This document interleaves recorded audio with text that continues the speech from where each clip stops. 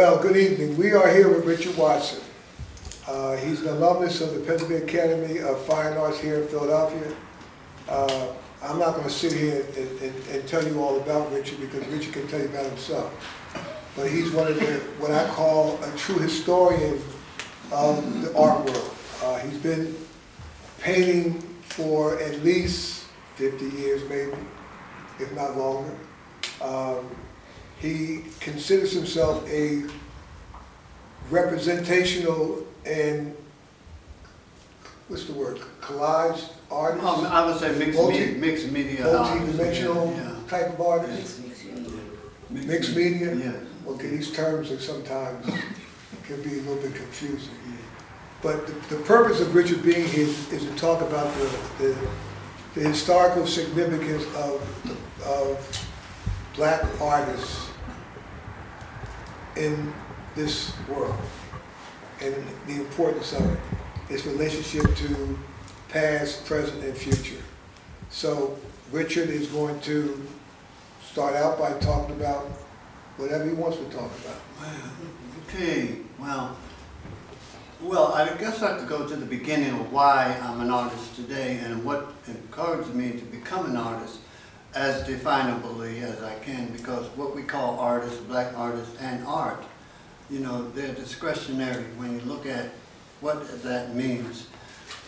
We are more popularized now to call it black art, black artists, but the idea of what art was for traditionally was to satisfy the elite, you know, in the society who could afford to have images and products that were produced by just generic people who were at their own lifestyle of being creative. And art as a commodity was controlled in ancient times by the aristocracy, and people who had art could afford to buy art and pay for someone to produce it for them, so that it was sort of like espouse who they were in terms of popularity and control over people's destiny, because the economy was something that drove your existence. And not a lot of people were trying to exist on creating something for an audience that wasn't there, unless they were favored by a family or favored by an aristocracy like the religious, like the Pope, or getting a commission. And their honor was not held in what they created. It was about who could sustain what they did in perpetuity of just trying to do something now and then go back to the field and work hard labor. It was a life of leisure, and a lot of people could afford to have that, to say that I choose to try to have the amenities of life by doing something I like. Was art being created back in I assume you're talking about the days when we were enslaved? Well, I'm talking about the caveman first. I'm talking going back to when. Okay. I'm going back to when people express themselves by making marks. Okay. And creating images that they respected and revered as being something unique. The money value started to determine the worth of the person who could produce it and how frequently they could produce it and under what conditions they were producing it. And black art,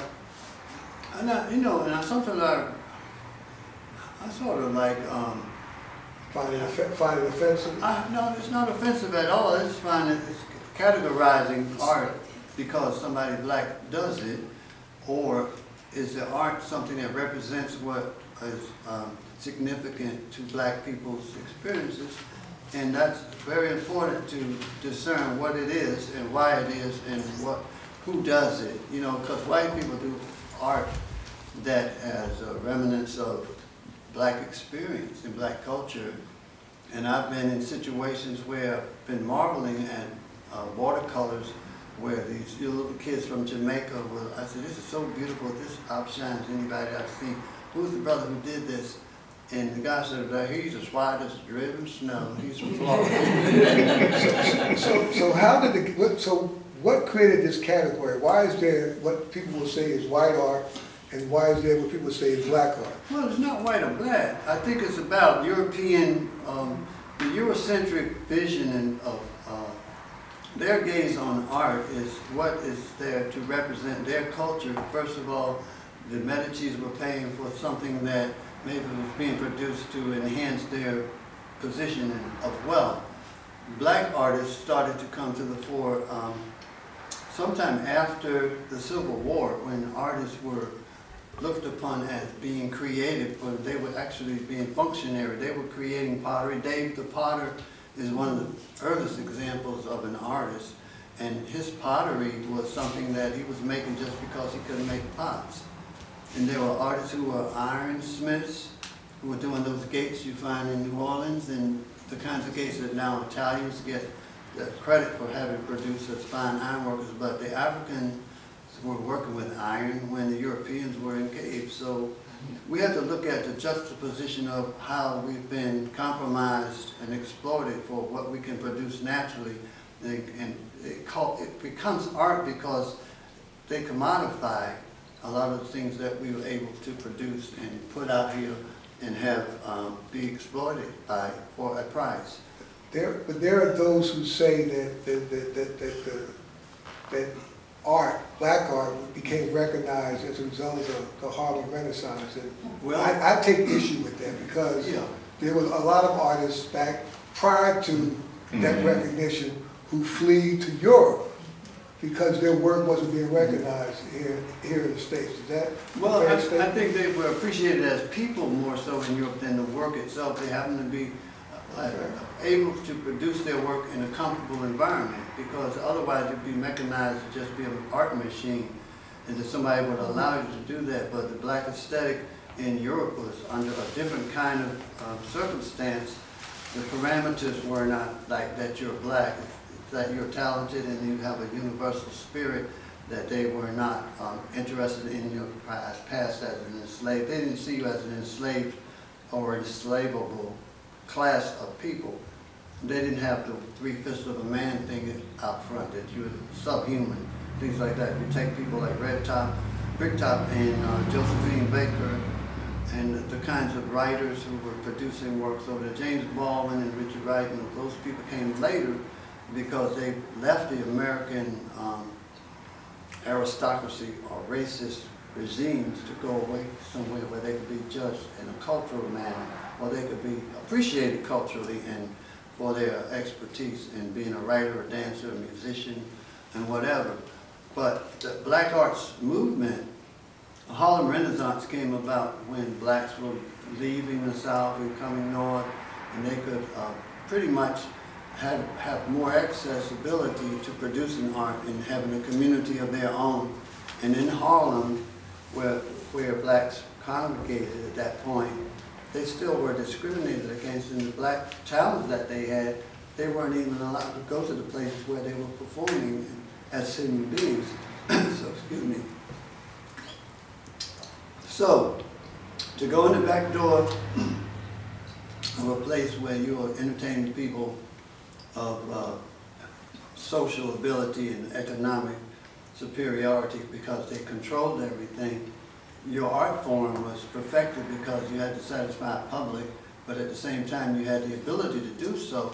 Being black sort of flourished because the ones who could make the money and entertain people had accessibility to go into those places as an entertainer, but they couldn't go in there as a patron or as a customer. So Richard, what about the art that they were producing? Were they producing art then to satisfy themselves and their cultural experience, or were they producing art to satisfy that other person or other population out there so they could be recognized? Well, I think there are two things that happened politically. They weren't trying to satisfy the other people. Art, we're looking at visual art, and we're looking at three-dimensional art, we're looking at music, entertainment, the whole schism. After World War I, when blacks came back here to America, the energy for creativity was spurred by some whole program, radically speaking, the Harmon Foundation, rich philanthropists that fostered a way for talented artists, black artists, to be seen by these exhibitions that they funded. like having annual exhibitions in different places where the work would travel from one institution to another. And if people like Jacob Lawrence, Aaron Douglas, Augustus Savage, these are people who were in Harlem, who were producing work within a certain parameter in certain communities. So the Harlem community art centers were fostered by white money.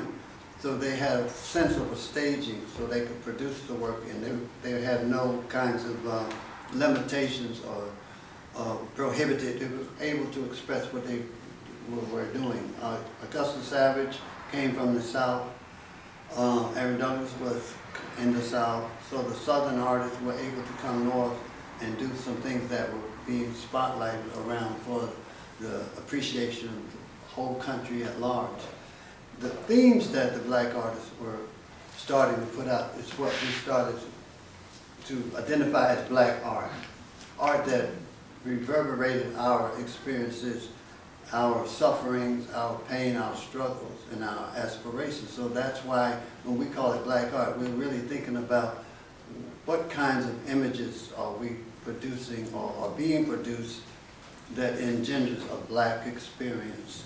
It could be in every medium you could think about, and the more you look at it, anything could be an expression of a black experience if you are black. Whatever you do is going to come from within. It's not something commissioned to represent something that somebody wants to see. Let me ask you about the marketplace at that time. Mm-hmm. So they're creating art that represents their experiences, and they want that work to be bought and shown to the world. Do you think they were successful? Well, I don't think they were looking at a marketplace when they said, well, if I do this, somebody will buy it. Because if they were producing art out of a passion for the expression of, that's the outlet for some of the pain, you know, some of the denial. So that it was almost like forging something that's concrete out of something that's miserably induced. You know, that pain and the pressure of the denial of one's selfhood created that kind of outpouring of authentic art that was an expression that was authentic, true, and had value to it. It's not they were trying to please people. But art, me being a collector, art has a value. And my point is, I'm wondering if that philosophy that they had then was such that, look, I gotta make a living off of what I'm creating. And you don't really hear stories about how successful Aaron Douglas was back when they was creating those works, back during the Harlem Renaissance. So what I'm getting at is where the galleries, where the white galleries saying, look, I'm going to take your work, I'm going to move on, sell your work. Was that happening back then? No, it wasn't happening. They saw a way to exploit an avenue of consistent creative form that they were not producing on their side of their culture that was typical of an experience of black people. They weren't giving them, they were giving them pennies and nickels and dimes for that work and taking it to a marketplace that they take that and blow it up 250 times, 1,000 times. They give somebody $5 for something they bring to a market in Chicago or New York or Boston and sell it for hundreds of dollars. So that was an exploitative kind of way of merchandising black output. They weren't getting fair market price for their work. In fact, there was no rubric for saying this is black art, so it's worth what you say it's worth. I think a lot of times it was to satisfy some of that white angst to say, look, I'm supporting this, I got this nigga over here did it, and I got a lot of nigga art. If you want to come by my place, I'll show you these bowls over here, I've got some quilts over here, I've got some bracelets over there. We got a whole lot of it. Well, my brother down in Florida, we got a group of people called the Highwaymen. And the Highwaymen had to sell their art out of trunks of their cars. And you've probably seen some of that work that's like the sunset and the sunrise, orange and black and gold. It's beautiful, it's radiant.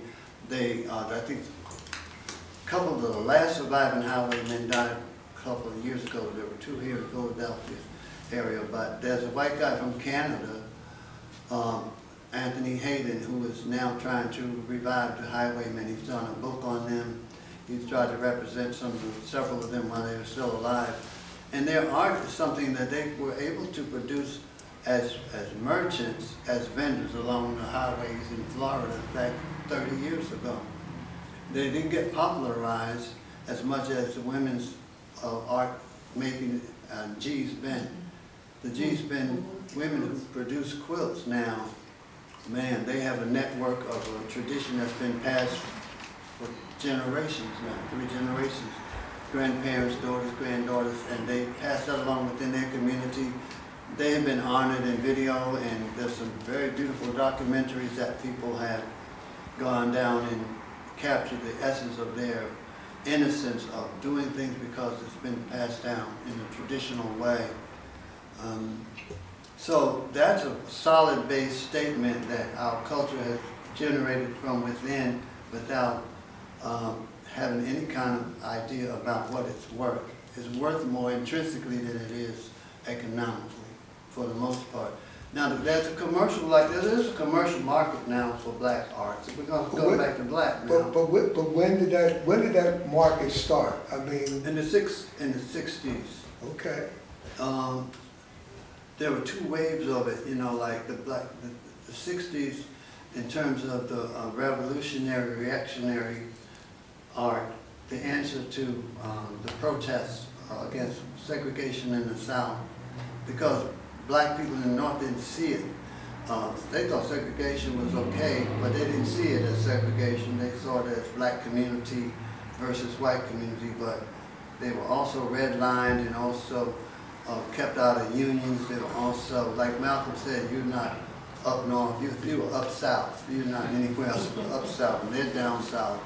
So the idea of art being a tool for easing the pain, I think the commercialization of the of the black experience started creating a market for selling it for people to ease some of the pain of remembering how things used to be, and then also making statements that were definitely counteracting the racist kinds of things that we had to confront as black people. The protest art became a movement. Graffiti became a protest art movement. Inner city artists were doing things on walls. They weren't doing representational art, but that art form of graffiti and writing on walls is now a highly prized, legitimate form of art. Big bucks. People collect some of the wall writers' arts who've grown to be big time in New York and other places. Some of those pieces are very collectible.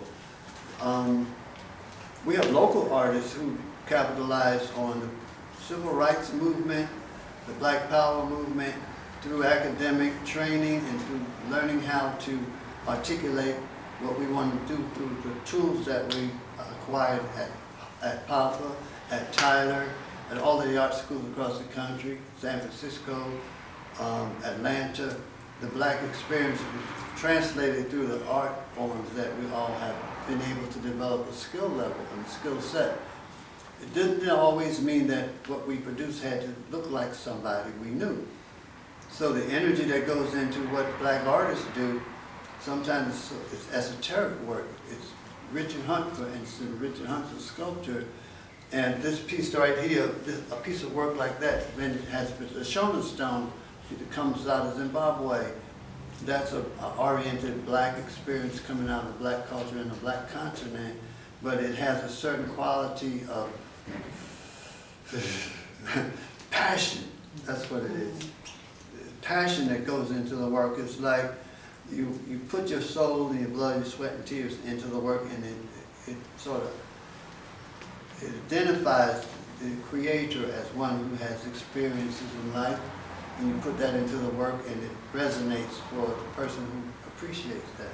It's not like a cookie cutter thing, and it has individuality, but it also has familiarity as well. It has to have energy, it has to have movement, it has to have a quality of strength, and so that's what black people are about. Endemically, we are black, we are strong, we have pride, and when we do exercise it through our art forms. There's a motivation that comes out of our past experiences, whether they are personal experiences or ones that are ancestral that we relate to. In my own work, I relate to my ancestors' stories of oppression and the stories that my grandparents told me of how hard it was picking tobacco, pulling tobacco, picking cotton, and getting these thorns in your fingers. My grandmother had things that in her hands that were things from the picking cotton that had still little pecks and marks and all that. But they saw those as badges of color. Those are badges of honor that they wore those scars proudly because they pick 100 pounds of cotton as a family. And you pick a pound of cotton is a challenge for me. A pound of cotton is hard to pick. And proud.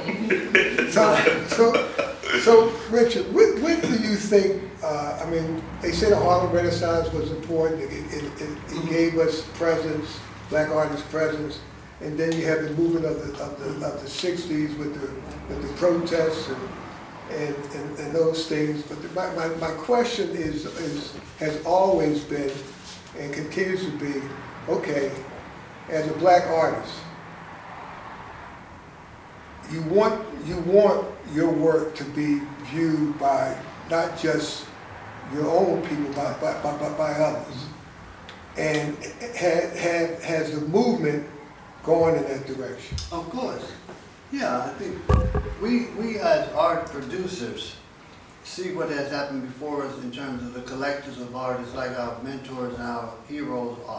I can name Romare Bearden, John Biggers, Charles White. Yeah, Charles White. I mean, Elizabeth Catlett, Alma Thomas, Henry Tanner, Richard Hunt, I mentioned him, Richard Mayhew. There's so many people, Louis Sloan, Paul King. So the names go on and on and on, but if you look at their work, they still embody the sense of a very close kind of relationship to who they are as black people and how they want to express it through the craftsmanship of their facility to work. There are some artists who typify kinds of rituals in black life, like funerals, church revivals, baptisms. Some of us now, in a more modern sense, look at the interiors and the physicality of our environments. Like I like to do deteriorating landscapes. R.L. Washington does the inner city rhythm of black people. James Atkins captures ceremony and intimate moments of people who celebrate their lives in a familiar way. So you said, and you know what's interesting about what you just said? You just captured the essence of their work. They live their work, yeah. I just had to say this. Go ahead. And so the black artists regionally have emanated from a sense of their environmental causes for being artists, and a lot of the work from the West Coast. Very few black artists in the from the West Coast articulate the kind of art that comes out of the South on the East Coast. Very few. And the West Coast has a whole different kind of atmosphere and attitude about art being more free-flowing. They're cavalier. They're free-flowing with the work. Yeah. Movement, pieces. Yeah, Driftwood, Arizona, you know, the native indigenous people's influence on the west side of the world. But I don't know why black artists on the west have not grown in the magnificent identification. John Jacob Lawrence is from Seattle. You can't get any further west than Seattle. Jacob Lawrence is one of our premier godfathers in the art world. And he has typified Harriet Tubman and Toussaint Couture and the whole idea of rebellion as resistance and captivity. So we have these... What about Ed Clark?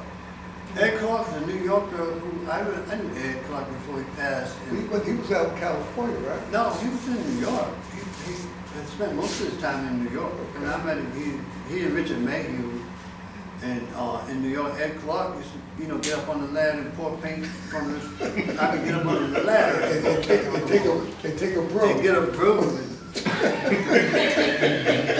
They're the push rooms. You know, that's to be noted too as authentic expression of black art, because he's a black man, he's expressing his passion through color.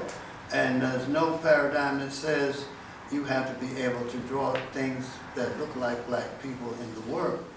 Otherwise, you know, we have color field artists that don't use any, Sam Gilliam, for instance, you know, Sam Gilliam is one of the top. And he was making a lot of things happen because he innovated something that had nothing to do with black people. You know, he draped the art museum with canvas. You know, and I said, whoa, you know, like he's struggling trying to put some on the canvas and then drape the building with it. So that's where the art establishment comes in. There's an art establishment. The good old white boys in New York were responsible for being the what do they call it, the Illuminatis. And they were the high priest of the art world, and if you wasn't a part of that kind of movement, Lichtenstein and I forget their names now because it's just so appalling that these old white men could control a whole marketplace, and then they will also play into their higher class, rich philanthropists and people like the DuPonts and the Kennedys, and all the people who could afford to say, well, I can afford this and you can't. So Andy Warhol had a factory of people who would come, he would come in and he would have all these people there shaking in their boots, and he would say, well, what kind of ideas do we have today? Well, that's not an idea, you know. Oh, I know what we'll do. What's your idea? And Andy Warhol didn't have too many ideas after he did the Campbell soup cans. He had people around him who appeased him and just sucked up to him. So he had created an industry out of his name. And so all of those abstract things of Elvis Presley, then he took white culture and he indemnified that. And he made that the way to go. Marilyn Monroe, Elvis Presley, even down to cartoon character, replication of an idea.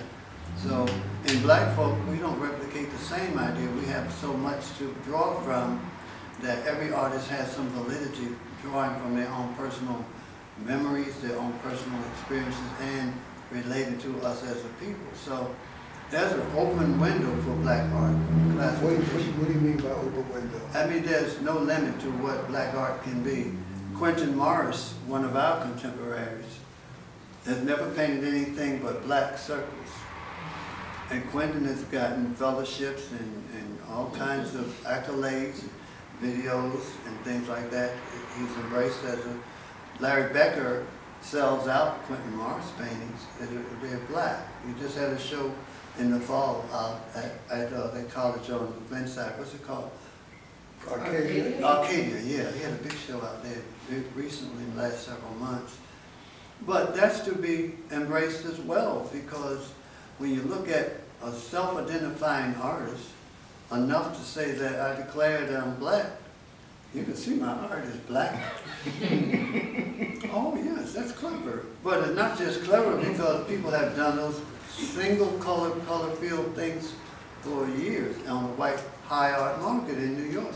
So when you can break that threshold and say that whatever people are doing in a contemporary way, it doesn't have to say, oh, woe is me, woe is us.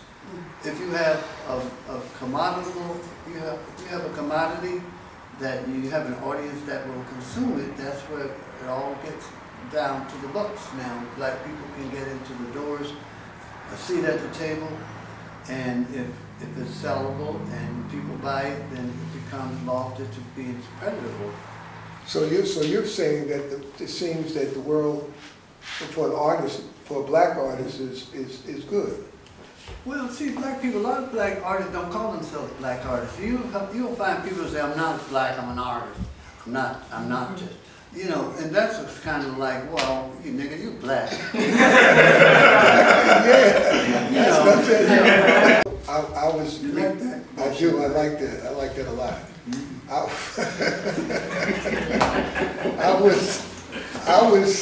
we were in New York this past week, so we went to the Harlem Fine, it's called the Harlem Fine Arts Show. And there were, it was all black artists, Yeah.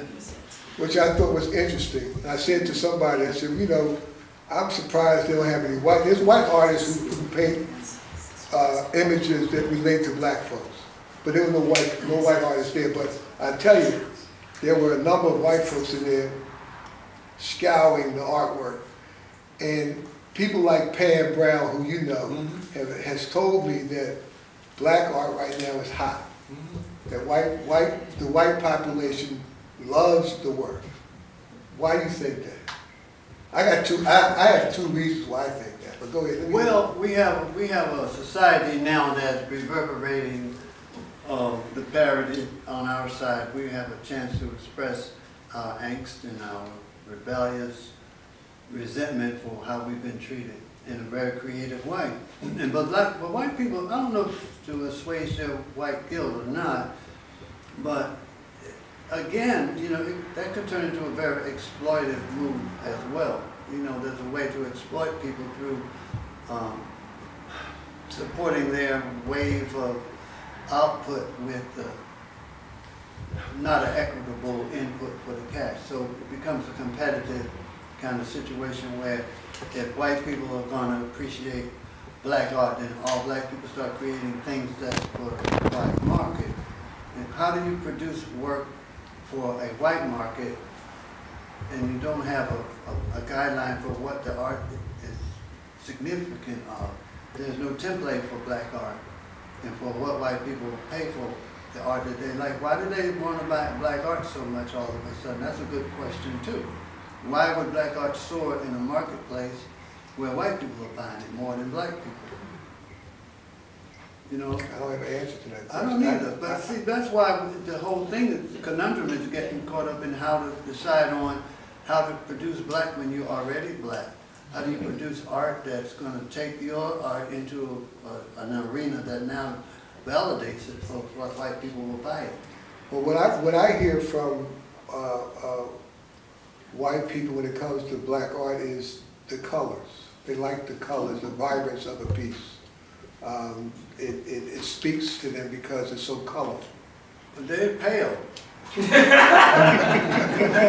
Well, I think, like, if you look at corporate America, corporate America, who, you know, these Megatron buildings they're putting up with all kinds of, you know, futuristic dimensions to them. The art that they want to put in those buildings are not images of black references either. Now, people who say, come in the room, I want to show you something, I want to show you, come here, come on back here, come on in, close the door, look at that. For what? Some black art. You know, that's for their reason for having it there is to appease their own culture. I don't think that, you know, they are solidifying the fact that we declare that black art should be collected by all of you guys, you know. I invited all of you here. I know you're all white, but hear me out. Black art is in. Now, Harry, you know that building you just put up down there on the square. You've got 14 floors. You don't have anything. Fill it with black art. Trust me, it'll pay off. So that's the white paradigm. If they want to sell black art, you know, they should have this thing where they just beat our doors down. And every gallery owner and every black artist, you don't even have to invite them to come to see the work. They could just say, hey, where's the list of, here's the one over here. It's like a scavenger hunt. But I don't know how much water that holds, Adrian. I'm not trying to, you know, say that it's bogus, but if the people who say that the marketplace now is asking for it, then that puts another kind of artificial kind of impetus on black artists to say, well, I'll buy into that. Ron, you want to buy into that? No. Come on, man, you make a lot of money. Why not? You stop painting this stuff. It'd be hypocritical to me.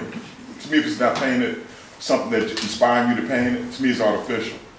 And an average viewer that knows anything about art, they're going to look at it and be able to determine whether it's genuine from the artist's soul or whether it's something he's doing just to make $1. I don't think art should be done just to make money from it.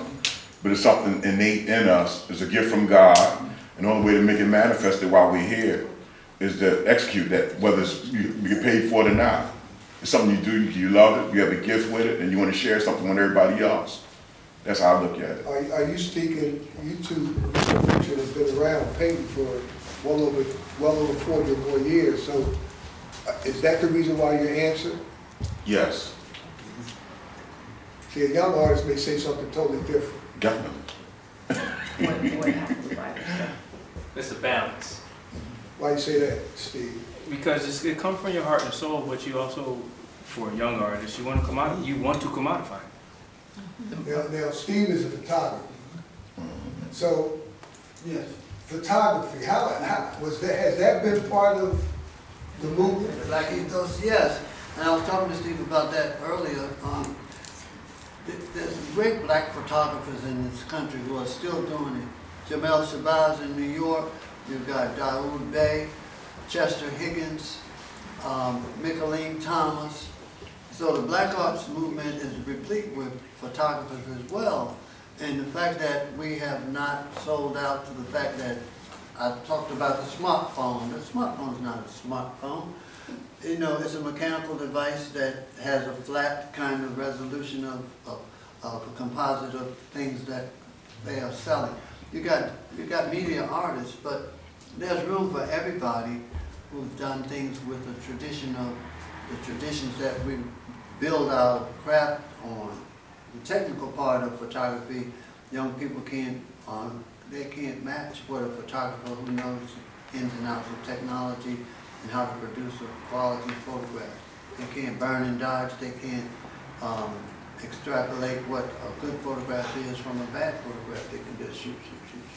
So Steve, how has your experience been as a black photographer?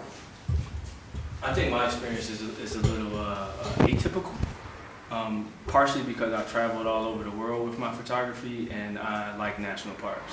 I go to places that most black photographers don't frequent, so to speak. So my imagery is, but I also go to protests, you know, so I have access to a certain kind of view through my lens, more of my life experience that I want to be unique in, you know, so a lot of my photography isn't the black face. It's not a portraiture. It's not the black image, so to speak. It's all of it, you know. It's my contemporary life as a black individual, and I'm saying as a black individual, I like national parks. I don't just like urban settings or urban environments, and if I can bring this to the world in a larger sense, then I can be both Gordon Parks and Ansel Adams. I don't have to choose between the two. Amen. So does anyone, I know someone has a question for Richard. I see, I told you, Richard.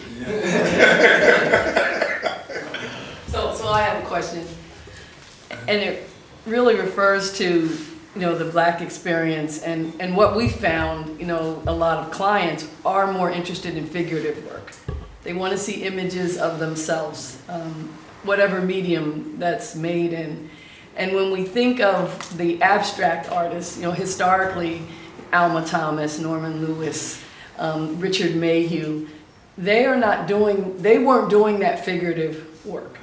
And just you're saying, although it didn't show us as people, it was still out of their experience as a black human being. Can you speak a little more about that? And I named those three, those happen to be three of my favorites, but certainly that could be extended. Well, it's the same if the artist is white and you question why he's producing that work.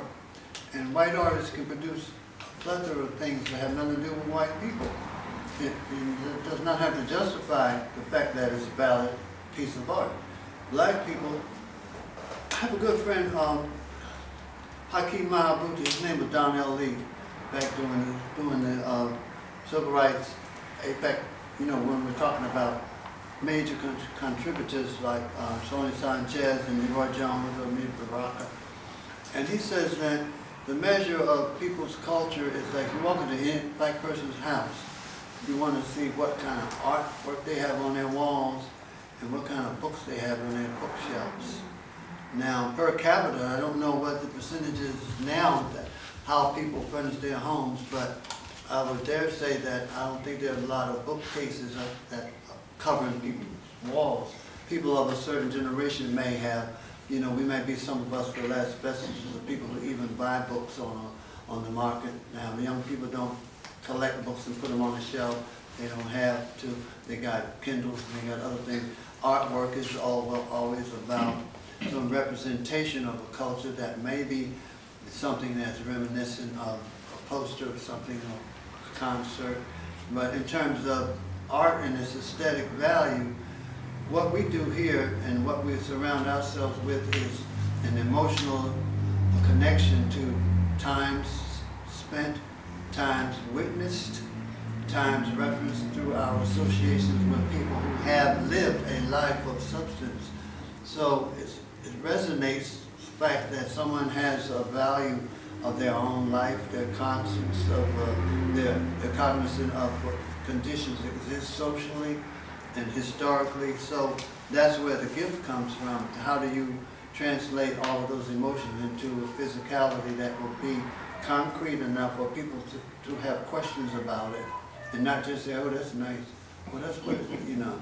Georgia O'Keeffe, you're familiar with Georgia O'Keeffe? Yes. I mean, she was dedicated to being an artist of the earth who saw flowers and saw colors very differently than just a nice little rose or a bouquet. She got immersed in the organic part of the art. You know, there are people who ground their own colors.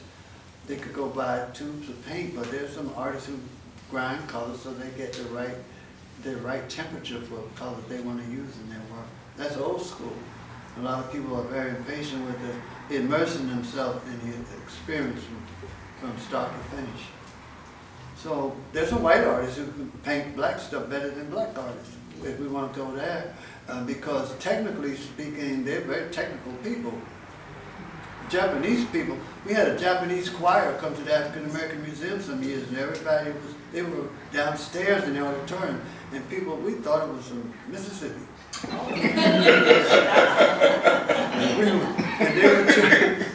We thought it was from down south somewhere, revival. I was tapping my foot. Go down there, and there's a group of Japanese kids who are touring the country doing gospel. So, you know, I don't know about the sanctity of our culture being self-guided or self-protected, or what are the parameters for how we gauge and how do we preserve our authenticity throughout the generations to come. I don't know. That's the test though, right? Well, I think there's a connection. If they can, no artists do it, and we need to have a connection to our people who are creative and talented and know who's doing what, and we have to have a conversation like I'm having here with you guys, going into schools. I do things in schools. I think, Ron, you've done things in workshops. The Black History Month, I used to go to the white schools more than the black schools, because the white schools in Glenwood Square and Haverford, all the places want somebody black to come and talk to their kids. And I would do workshops, and, you know, painting clothes and things like that. I share my talents with them. And the whole aspect of their exposure culturally sometimes is broader, because I don't say that we are at fault for not immersing their kids. Kids come to the museum, black children from all over, white children from all over, they're equally discord at it because they just don't get the aesthetic exposures anymore. There's some artists out there that don't know their history. Yeah, many. Correct, many, you're right. So I make myself available, you know, I mean, there's nothing like seeing the innocence of a child who's never seen something before, and you can approach them with, hey, you can do this, man, you know. I go to workshops, and the teachers will tell the kids, don't know that, Robbie, don't, I say, hey, help, whoa. I said, why don't you take a break, man? You know, I don't want to embarrass you in your class, but, you know, let them do this, you know. They never get a chance to do this, you know. And they won't get a chance to do the art that they could be doing if you let them explore, and they don't get a chance to see the black person who does the art. So I'm trying to bond something here, make a connection so that they can have confidence in something that's coming to somebody that looks like them. So Richard, let me just ask this question for going forward. In your opinion, And Brian, you could jump in. Steve, you could jump in. You're artist. Is black art in a good place right now? Is it such that there's a legacy of importance to black art that we could be proud of? Yeah, it's in a great place now because there are many more younger people in generations to come, or they're here now, they're not to come. They are exercising their talents in a very positive, affirmative way. Afrofuturism is a phrase that a lot of people are unfamiliar with, but it has to do with when the Black Panther movie came out, right? The Marvel Comics and the Marvel Productions created an arena or a certain kind of environment for black people to see that your fantasy world can be your real world, and you can create within that void.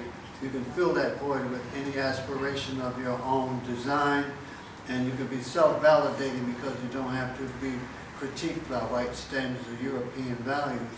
So what black people are doing with fashion, what they're doing with cinema, what they're Ava DuVernay and her explorations into the culture and the history part, but also within the dynamic kinds of people who are doing films.